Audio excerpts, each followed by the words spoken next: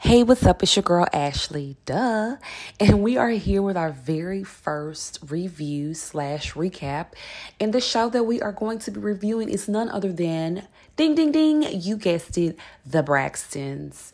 So this show was formerly known as Braxton Family Values. This time around, we are missing a very strong key person here in the family, a sister, a friend, a part of the crew, the singing sister that's gonna come in and the fertile tree, you know what I mean? Like that sister with the pizzazz. She is very much so noticeably gone and missed in this first episode of The Braxtons. And you know I'm talking about Tracy. This episode is a very serious kind of episode. I guess it's gonna start off serious before it gets crazy. Because you know the Braxtons, it's just going to get crazy at some point. Something's going to go down, you know. It's going to be some drama. But right now they are walking down memory lane, bringing us up to speed to where the girls are today. And I'm just going to say I couldn't be more excited to see them back on TV because I myself can relate to them. I'm sure there's some other people out there that can. But without further ado, let's get into my very first review of The Braxtons. I got me, ain't worried about you. It could have been us, there's nothing more to discuss. 'Cause now I'm off to something new, something new. Off to something new, something new. You had a chance to choose, I know it hurts to lose. But what's done is done, and now I'm through with you. 'Cause now I'm off to something new, something new. Off to something new, something new. Let's get into it and let's talk about it, okay? So the episode opens up in a very nostalgic way. It takes you down memory lane and shows you some clips, or should I say montage, of the Braxton family values. And in these clips, it's kind of like, it's bittersweet because I mean you're happy the show is back, but you're so sad because you know that there is a missing piece to this puzzle, and it's Tracy. So it's just, this first episode is a real tearjerker, okay? So be prepared, have your folded napkin so that you can clean the corner of your tear ducts because you will need it. This is also the second anniversary of Tracy's passing. So of course we know she lost her battle to cancer. And so it's a really, really sad story. But the episode opens up and it begins marking 2 days before the family's grief counseling. So, you know, it's showing like, okay, let's rewind to 2 days before the grief counseling. So this is where all the meat and potatoes of the episode come in, really. So they show Trina at home. She's at her house cooking for her husband, Vaughn. And then there's some banter going back and forth between her and Vaughn, which was actually kind of hilarious because it showed like Trina in her wife mode. I mean, as we know her to be, but it showed her in her wife mode with Vaughn and him just sitting there like, you know, picking at her and making fun of her and also lifting her up at the same time. It just seemed like a really genuine relationship, and I wish them well. Trina says that Tony's going to be planning a dinner at her home because she wants to finally talk about Tracy as a family. And she also has something that she wants to discuss with the family, which is kind of odd because everybody knows that Tony is private, okay? Tony don't talk about nothing, okay? So Vaughn also says, you know, well, hey, look on the bright side. At least you guys will all be together. And it's been such a long time since you guys have all seen each other. So Trini lets him know that it's actually been like 3 years since the family filmed. And since then, they really haven't been close. So everybody's been avoiding the topic of Tracy's death. And so since in that, she's been feeling alone. She's still close to Wanda, but, you know, she just feels alone. She was telling him again about Tony planning this dinner and also saying that she wants to bring up grief counseling. She wants the family to go to grief counseling. She's also saying that she wants little Kevin, which is Tracy's son, to join them in grief counseling because, you know, it's a tough time for him and losing his mom and his best friend and his dad. I don't know what's going on with Big Kevin, but Big Kevin checked out. And I guess I can understand that, being that my mom was a widow. So, I mean, she didn't check out on me, but I'm just saying, I guess I can kind of understand. I could put myself in his shoes and be like, wow. But anywho, so, yeah, so he's done checked out on his family, okay? And so little Kevin is out here fending for himself. Okay, so they go to commercial. We come back from commercial, and the ladies have all arrived at Davio's for dinner. So this is before the dinner at Tony's house. They're having dinner at Davio's in this particular scene. So Miss E begins to talk about missing the girls and how she's excited about doing the show again, which I just know she's so proud of her girls. She loves her girls, and she just loves to see them doing things together. She talks about missing Tracy. The girls catch up while waiting for Tawanda. Tawanda's just, I don't know what's going on with Tawanda. She's the last one. I don't know. She used to be on time, huh? Anyways, Tony talks about her upcoming Las Vegas show with Cedric the Entertainer and talks about being nervous. So as we know, she was diagnosed with lupus in 2007 and had to cancel that show. So it's been a while since she's been to Vegas, and she's extremely nervous on top of the other news that she has to talk to the family about. So Tony discloses that her family knows a couple of months prior that she had to have a stent put in her heart. She hasn't told them the entire story behind the stent because it's on the brink of Tracy's death, and she doesn't want to worry her family because her sisters are worriers, especially with everything that they've gone through these past couple or few years. Here's something that was funny though. It was so funny because Tamar was like, I miss the California lifestyle. And she said, if I see another lemon pepper, she said they could do lemon pepper pedicures if they could. That was hilarious. And that's the banter that we miss. That's the random hilariousness that we miss on TV. Like, seriously. So Tony says she feels like, she's singly focused on her boys and her work. Not in a place for a relationship right now because, of course, the girls will grill Tony and ask her, who you with, who your man, what you doing? So she had to let the girls know, I don't have a man. Another funny moment was Tamar and that knife chick. Oh, my God. When she put that butter knife up to check her makeup, I was like, okay, catch, I'm going to do that because I never thought to do that. It was hilarious. So Tawanda finally walks in wearing the exact same thing as Trina, y'all. And so the joking begins. They're like, what's going on? Y'all playing this. I know y'all playing this. And they're like, no, I haven't talked to her. I haven't seen her in forever. This was not playing. So she then goes and she's like, all right, whatever, it's a little funny moment or whatever. So in this, she goes and she sits down, of course. And so they show a flashback of funny moments with Tracy with, oh my God, every flashback moment of Tracy, I just didn't know if I wanted to cry or to just like laugh or just do both at the same time. And I'm going to be honest with you. I did the latter. I did both. I cried and I laughed at the same time because when you're such a reality television connoisseur like myself, you get so involved in the storyline. I'm not some crazed fan, but I'm just so into the storylines. I'm into the making of reality TV because I know some people think it's fake, but really, I believe, the people do what they do now. It's up to them if they want to be real or fake, but that's for us as the people to decipher, But anyways, back to the show. So, back to the flashbacks. Now, hold on. Let's talk about the flashbacks. So, they were talking about the songs, honey. And I know y'all know about the Ding-a-Ling of Gold, Dear Dog, and Fertile Tree. Baby, these was all classics, okay? Okay, they were classics. So the mood switches to them discussing Tracy getting diagnosed with cancer. They talk about her fighting. I mean, this was a serious tearjerker. They want everybody to know that Tracy was a fighter and she did all that she could to continue her journey.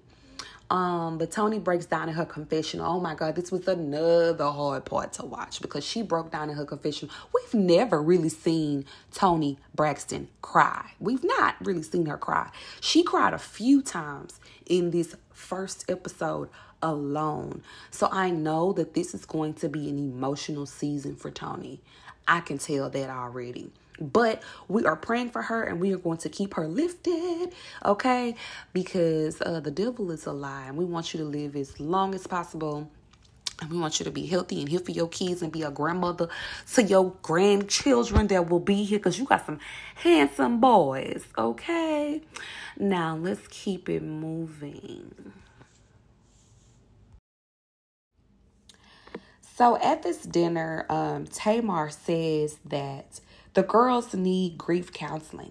Miss E agrees and says Trina needs it the most. And it's really true because Trina's having a tough time here. So they were talking about Tracy's necklace. And there's this necklace where I'm assuming they have some of Tracy's ashes in it.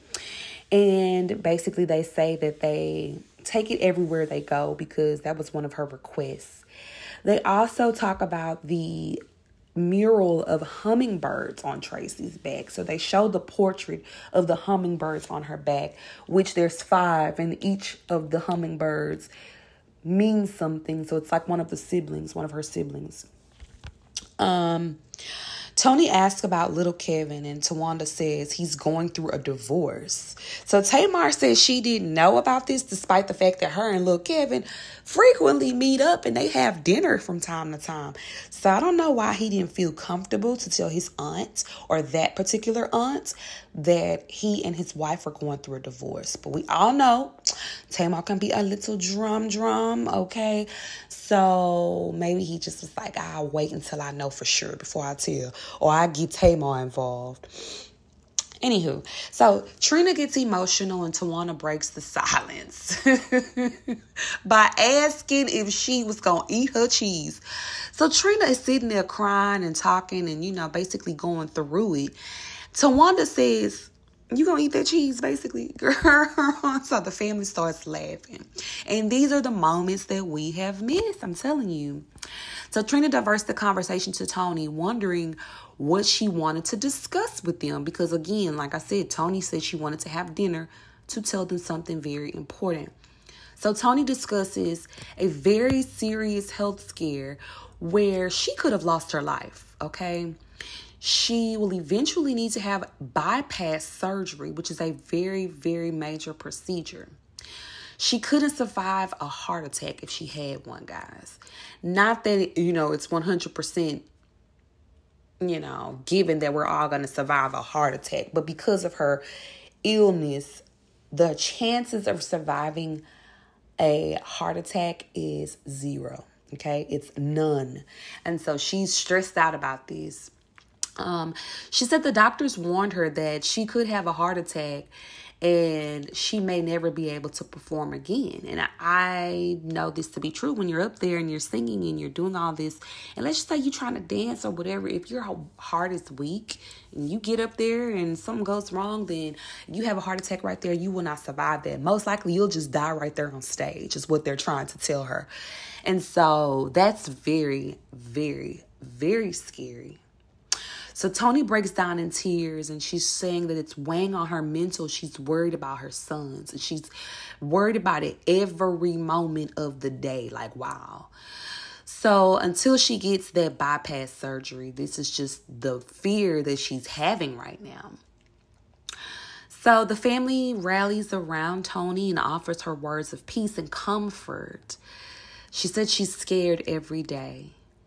And Tawanda breaks the silence again. I'm not going to tell y'all everything, but y'all have to watch it.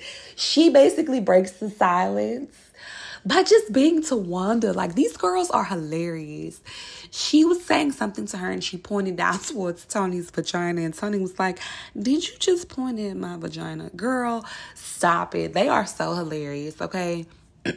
When I tell you they remind me of my family, they truly, truly do. It's just really, really nostalgic to see this family back on TV. So anyways, they, break the little laugh and then they keep it pushing. So they begin to flash back to them supporting and hugging one another in difficult times. So that's another little, montage of videos from the Braxton family values that will give you a serious tearjerker. You will be crying, okay? Toni says she wanted to do a show. Well, she said she wanted to do the show again for Tracy and to bring awareness. Tamar says, you're already living. You can't be afraid to live. That's a powerful message. Okay? That is so powerful. So Tawanda and Tracy, they meet for lunch and instantly they start joking around. They are just really crazy. And they mentioned something like the pairs of closeness in their family. How Toni and Tamar were close because they lived in LA. Trina and Tawanda were close because they lived in Atlanta. And then Michael Jr., who's the brother, and Tracy were very close because they lived in Maryland. So I thought that was quite interesting that the closeness, or should I say the pairs of closeness. So Tawanda starts talking about people asking if she's sick because she cut her hair. And the reason why she cut her hair is because of alopecia, So they show a flashback of Tracy rubbing Tawanda's hair. That's another moment. Get ready. I'm telling you, get that folded napkin up. The same one that Candace used when she get the crying on Real Housewives of Potomac. You will need about 4 of those, okay? And if you're wearing mascara, if you're wearing eyeliner, if you have on eyelashes, just take it off because you're going to be crying. I'm telling you right now. Don't wear it. Because you're going to be in tears. Okay? I'm telling you. So randomly, Trina asked Tawanda about little Kevin. So she's like, I've been thinking about little Kevin lately. He's on my heart. He's on my mind right now. Let's just go ahead and give him a call. So Tawanda's like, you want me to call him? And she said, yes. So they give him a call and they ask him who did his hair because his hair looked nice. Now, remind you, he's getting a divorce. He says that his wife is braiding his hair. So the girls are literally gagged. Trina and Tawanda are like, she did what? She's doing your hair. So he's like, I don't know. She don't know if she want to be married or she want to be divorced, child. So they laugh it off and then they begin to ask him about the grief counseling if he would agree to, appear. So he said that he would agree and he would love to be a part of it. So the girls finished their lunch.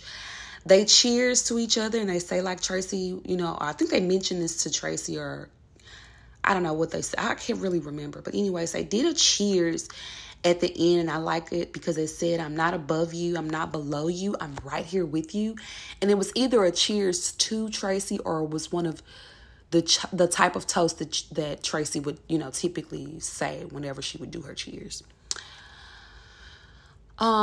So after that, they show them at Toni's house. Now, this has to be the day where, they were like 2 days prior to the grief counseling. This is the grief counseling, okay? We have arrived to the grief counseling, okay? Now, so they arrive at Toni's house for the grief counseling. Trina and Miss E, they're cooking some of Tracy's favorite food from oxtails, cornbread, mac and cheese, ham hocks, pig belly, I'm just playing. I'm just joking. I'm just joking, but there was some oxtails and some other stuff going on. And some muffins. I think she said Tracy's favorite muffins. But yeah, something of the sort. So they're in there cooking her favorite food. Toni breaks down in a confessional again. When I tell you, oh Lord, this is crazy. She then says on the phone to Tawanda, because she was asking Tawanda where she was. Tawanda was running late again. Anywho, so she asked Tawanda, she's like, this is something about Unbreak My Heart, because she got the song Unbreak My Heart. So she made some corny joke about unbreaking her heart because of this whole thing with Tracy. She has a broken heart forever or whatever. So they laugh about it over the phone. And then so Tamar arrives. Well, actually, Tawanda arrived shortly after the little corny joke over the phone. So then Tamar arrived after that. In true Tamar fashion, no, whatever she said when she got to the door. But anywho, so Spirit was there for Trina and Gabe's passing. Now, Spirit is the grief counselor that Trina has invited to do the counseling with the family. So she's used her before, back when Gabe passed away. Gabe is Trina's ex-husband. He was also on the Braxton Family Values. So most of y'all know Gabe. If y'all are listening to this, then you know who Gabe is. So Spirit helped her through that. They show flashbacks of Gabe, and another tearjerker. I'm telling y'all, get your napkin. So they show a flashback of Gabe, and then of course he died from cancer, and so that was pretty sad to watch. So Tamar is like, where's the Toni Braxton stuff? Not this cheap stuff we eating on.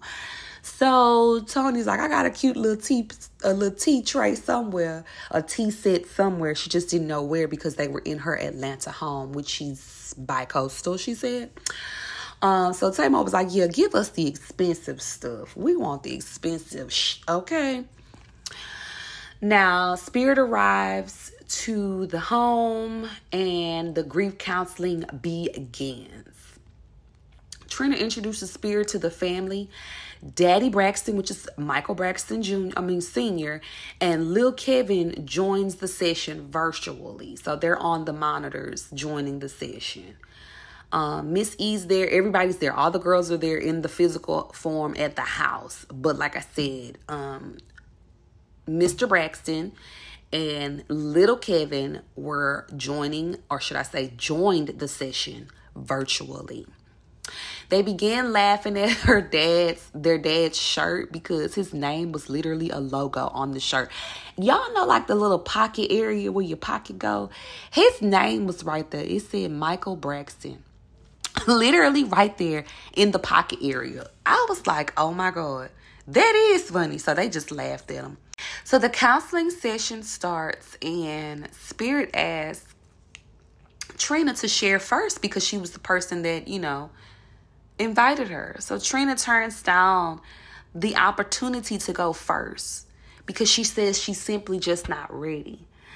And so they talk about the family being nervous and not great communicators. And obviously they flash back again to the Braxton Family Values, showing all those many times that they tried to do therapy, and every single time it always went bad.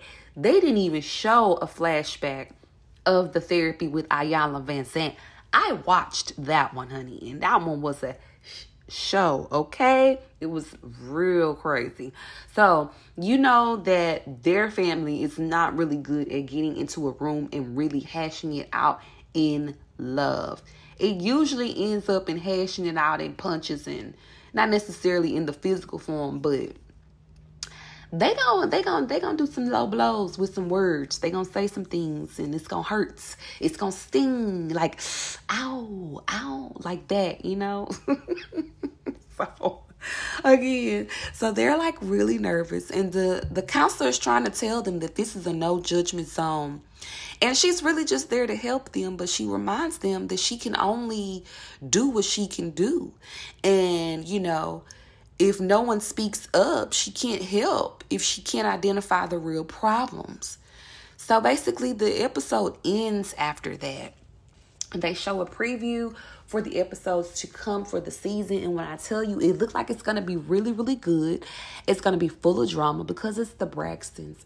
Yes, I do believe we're going to miss Tracy tremendously, especially because she was the one that wanted the show to keep going. And we remember her trying to keep the show going, okay? The girls was like, we're not showing up. Tracy showed up, okay? And so I'm just happy that they all came together and decided to do this for her, but not only her, for them too, because we want to know what the girls got going on. We want to hear some more singing. We need to see families on TV. We need to see sisters fight and make up because we need to know that this is possible. True love, you know what I mean? Like true, real sisters loving on each other and their mom and their dad there. We are really going to miss Tracy, but this family is vital to reality TV. And I myself could not be any happier to see them back on TV. So thanks for listening to this review. Please like and subscribe to my channel. There's going to be so much more to come. Hopefully y'all have videos with my actual face. I told myself if I didn't do this inaugural review for myself, I'd never do it. So I want to thank each and every one of you who does take the time out to hit that like button, who does take the time out to play, review, or share, comment, whatever it is that you want to do. So thank you for the support. Thank you for the love. And I will see you soon. Once again, it's Ashley. Duh.